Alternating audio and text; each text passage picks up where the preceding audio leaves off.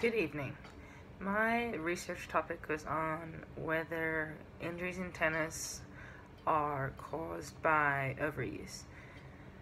After doing a lot of research on collegiate tennis players here at Texas Tech, I came to a conclusion that players experience more injuries during season than in their off season.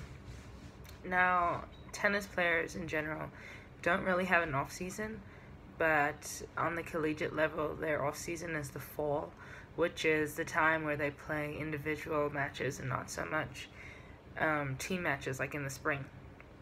And during this time, they undergo a lot of training and a lot of work in the weight room in order to get big for the spring season. So they don't really have time to recover like other sports.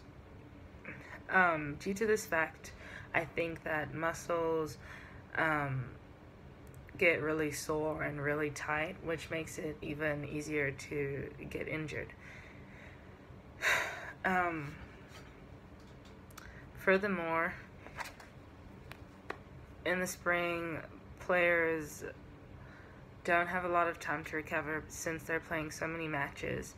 A typical schedule for tennis players in the spring is practice on a Monday, Tuesday, leave for a match on a Wednesday, play on Friday, and then play the second match on Sunday, and that is their typical schedule every week. So this is why it is vital for them to go through a lot of recovery methods, such as taking ice baths and just seeing the trainer and using things such as the Normatec and Game Ready or Stim to let the muscles recover.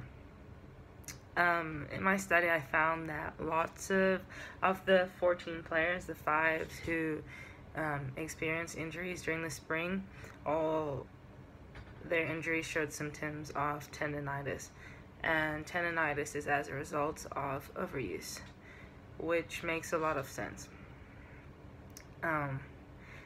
Players' bodies in the spring don't get a lot of time to recover, and if you think about it, they're playing for 5 months in the season non-stop, just going at it every single week, and because they have matches every week, they don't have any time to rest, and this is why their muscles start to break down, and this makes it easier to get injured.